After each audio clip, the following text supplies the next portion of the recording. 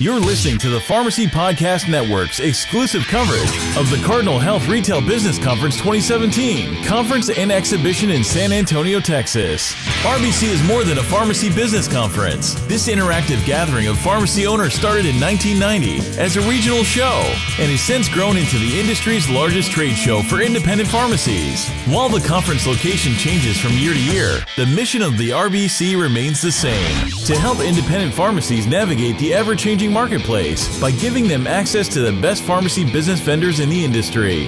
And now, here are your hosts of the Pharmacy Podcast Network, Dr. Erin L and Todd Eury. Hello, this is Brad Tice, Director of Product Strategy and Commercialization at Cardinal Health, and you are listening to the Pharmacy Podcast. Hey, welcome to the Pharmacy Podcast. This is Todd Eury, the host and founder of the show. This is day 3 of the Cardinal Health RBC 2017. Good morning, Erin L. How are you?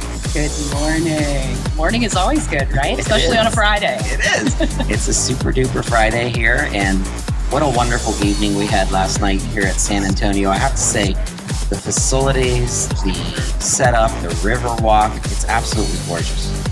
And the weather last evening was very cooperative too. Yes, very much so. So we have a special guest from Cardinal Health here with us today.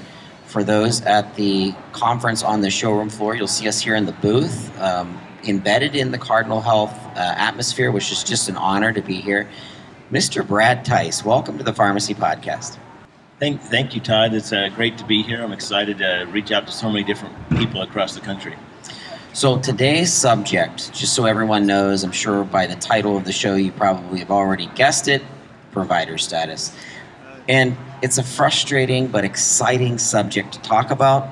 What I want to do is get the perspective from one of the greatest and largest wholesalers in the world. Brad, tell us the updates and the initiatives around provider status. Give us an update. What's happening? Wow, I'm glad we're focusing on this area because, we've been after provider status for several years now, and we want to make sure that we don't lose the momentum in going after that designation. I was fortunate to be on the board of trustees of the American Pharmacists Association when we decided to really, as a profession, go after provider status for pharmacists and make that a priority. And we knew at the time that it wasn't going to happen overnight. And so we're several years into this, but we have made so much progress in really rallying the profession and unifying the profession around everyone focused on getting provider status passed to get pharmacists the ability to bill from medical services, to bill on the medical side. When we use medications, we save money on the medical side, and that's really where our services are benefiting and where pharmacists need to get paid. So we have seen tremendous uptake on the Hill, for example. And, it doesn't feel like it all the time, but lobbyists and others in Washington, D.C. are astounded that we have so much support for the legislation. And now we're seeing a lot happen at the state level. And so California, Washington and others have passed provider status legislation at the state level. We're seeing that implemented. I was just at our Tennessee Pharmacy Association annual meeting where the executive director from Washington State was talking and giving some of the examples of their success and showing how in 2016, so while many people across the country don't realize this, Ed Pharmacies billing over $400,000 in medical care provided by pharmacists and getting reimbursed over $200,000 for providing that care. That's the first step, and they're really learning the steps that need to be taken from credentialing, establishing the network or the infrastructure for provider status once it becomes national. So we're seeing great strides. Even though you don't see and hear about it every day, it doesn't always feel like it. So many pharmacists who are working and understanding the value of medication therapy management and in fact billing and getting paid for it have also started to work with physicians for incident to billing. It's another way to pass through some of their services and actually get paid for it. But it's very difficult, and it's very condensed, and it has lots of details, and you have to do lots of paperwork. And so how do you think provider status will alleviate that, I don't know what the word is, confusion really, to make some of the services that pharmacists are already doing payable specifically, and give us some examples. Sure. So, incident to billing has really opened up over the last few years, where they've changed some of the requirements, and whereas before the care had to be delivered in the physician office, and it's very limited, and they've expanded that, and so it has created more opportunities for pharmacists. It has not necessarily grown as much as, for instance, the chronic care management program, because the reimbursements haven't been as high, and the opportunity for the physician's office hasn't been as great. But what we're seeing with the provider status examples, for example, in Washington State, is that pharmacists are billing for and able to provide services for things like travel vaccinations, for diabetes self-management care, for in-home visits, and helping patients to use their medications right in the home when they're struggling with that. And so that's just the start. There are other examples, and it's really going to get pharmacists fitting within the overall traditional healthcare model that they're providing services in, rather than being excluded and having to find ways maybe around that to kind of put a square peg in a round hole a little bit. MTM was the start. It enabled pharmacists to get paid for delivering services, but it's really been an administrative program, and it's focused on the star ratings, where the health plan designates who is eligible to be paid for, rather than a pharmacist seeing a problem that a patient is having and being able to really actively address that problem and bill for the services because they see they're solving a problem for the patient. Brad, I focus in the Pharmacy podcast on career development, and I know you have a very interesting background yourself. So let's start with the question, or back up to, how did you get to where you are today in terms of your own career? And can you share a little bit more about Fuse, the new initiative with Cardinal Health? Sure. So I have always been, I've had a kind of mission focus to my career, where when I graduated pharmacy school, going back to the mid-90s now, my mission was to implement pharmacist care services and get pharmacists paid for delivering those services that would change practice. And so in some ways it's been an uphill battle. It's been a career-long effort, but every place that I've gone to has been with that in mind. And so I started out in chain pharmacy, and with the thought that if I changed a chain, I could change 1,000 stores instead of one at a time. And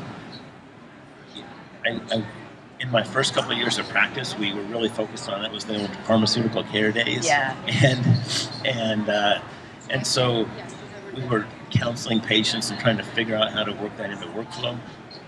And then went to a diabetes certificate training program back in the 90s, which was, we were all about the different certificate training programs and figuring out our niches. And came back and worked to implement that in practice. And then I had an opportunity to go to Drake University and be director of a community care laboratory, where I got to implement new clinical services, from cholesterol testing to immunizations to bone density, whatever we thought we could really make an impact with.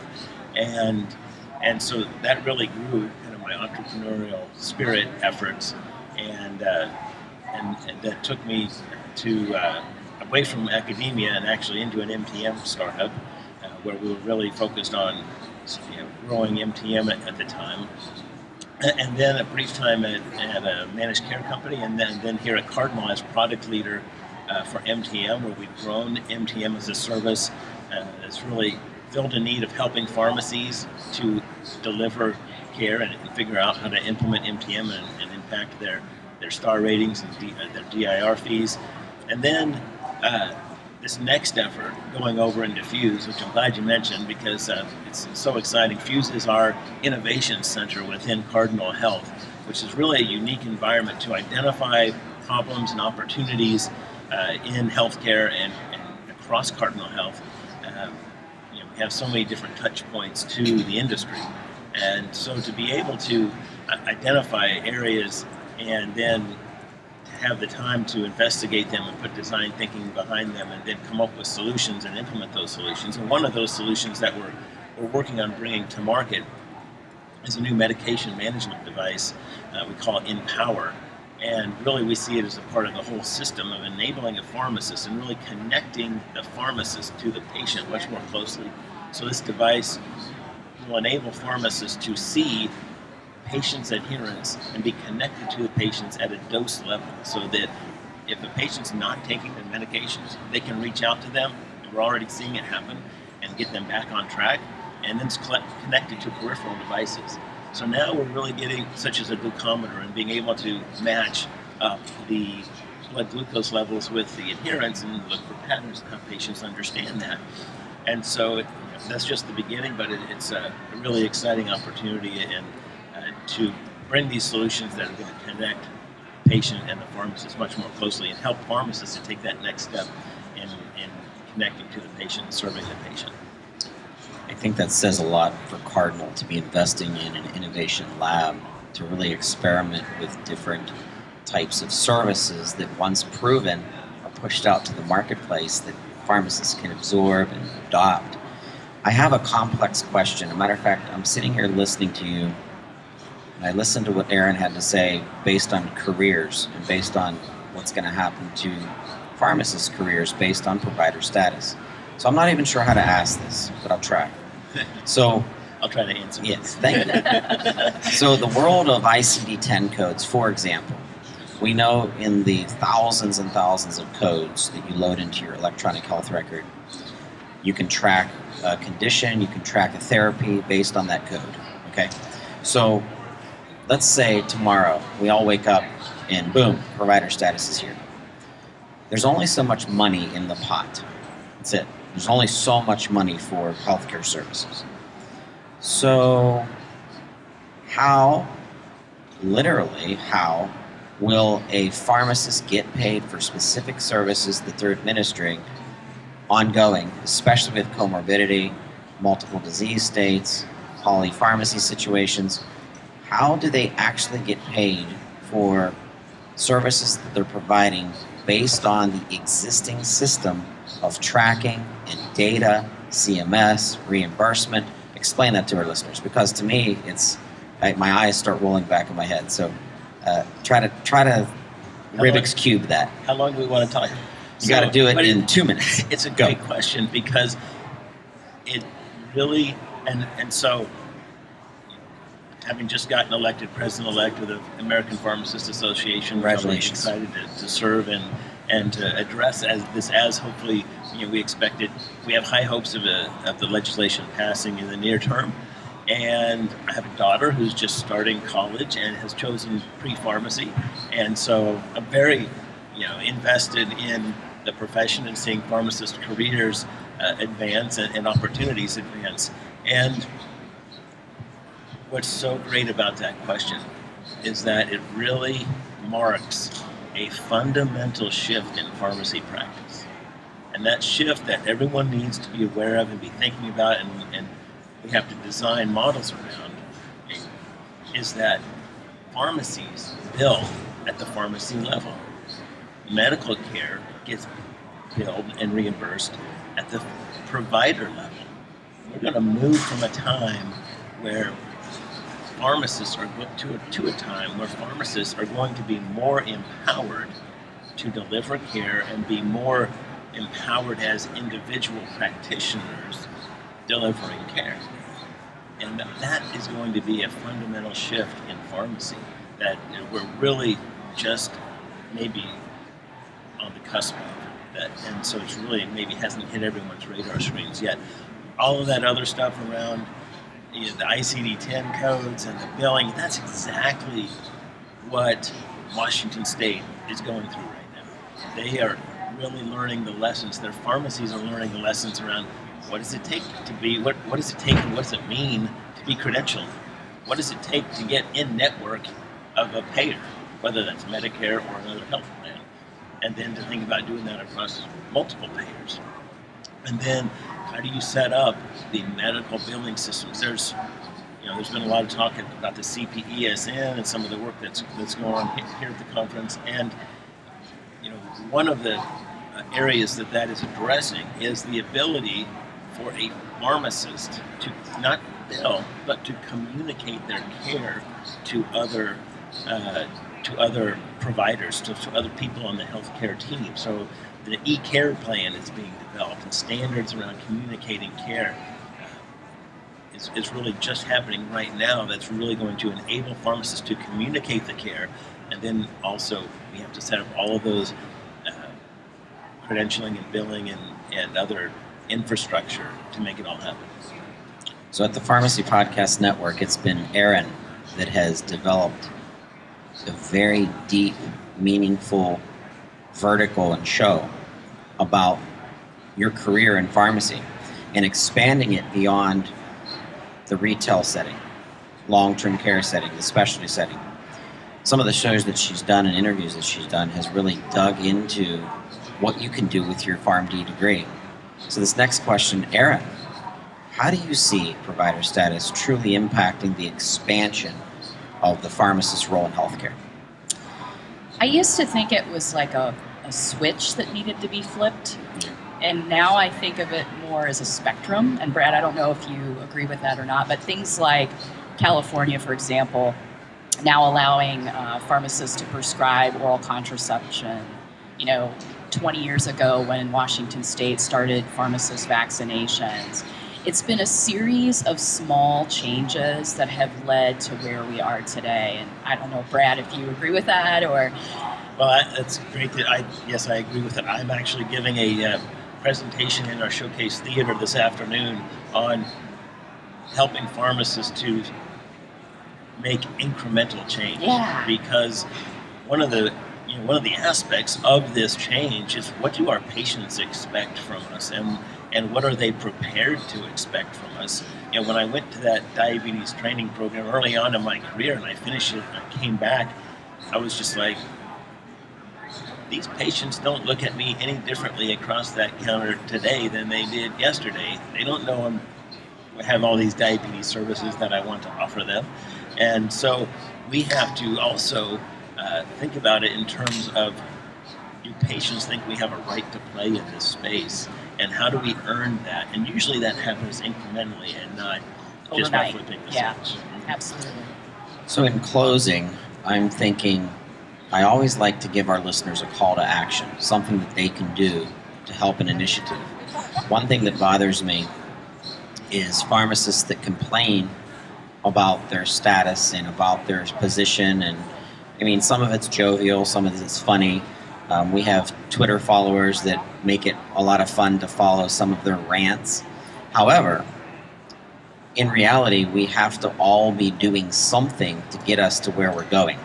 So what's your call to action for our listeners? What can they do to push and to provide information to the powers that be to make provider status a reality?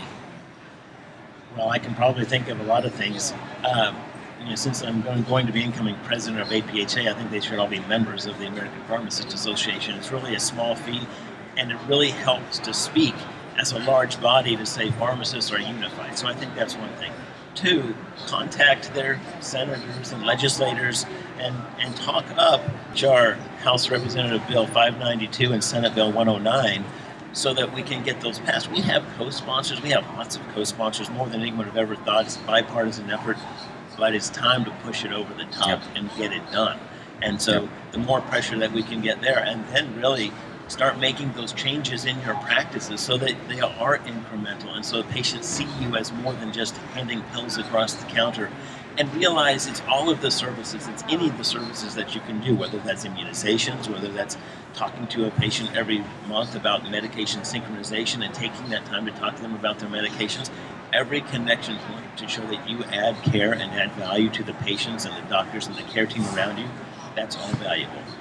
So part of my role as Director of Strategy for an addiction recovery organization, new season, which is 72 centers, 30,000 patients, 22 states. I coach some of our center directors how to impact the community through partnerships with physicians and the local press. So my advice for pharmacy owners that are listening to this show, reach out to your local publication, your local paper. Get a state representative, a state senator to come to your pharmacy for a mini presentation per se and a tour of your pharmacy, and talk to them as a piece of provider status. Talk to them about medication therapy management. Talk to them what you're doing to impact community health.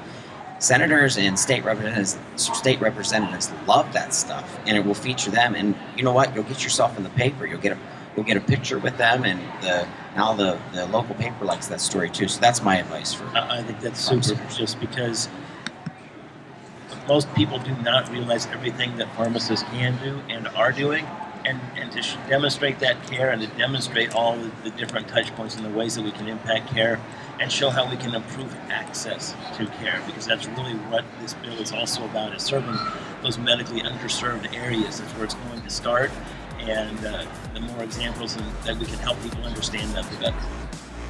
Brad Tice, Cardinal Health, thank you so much for being on the Pharmacy Podcast. It's been a pleasure.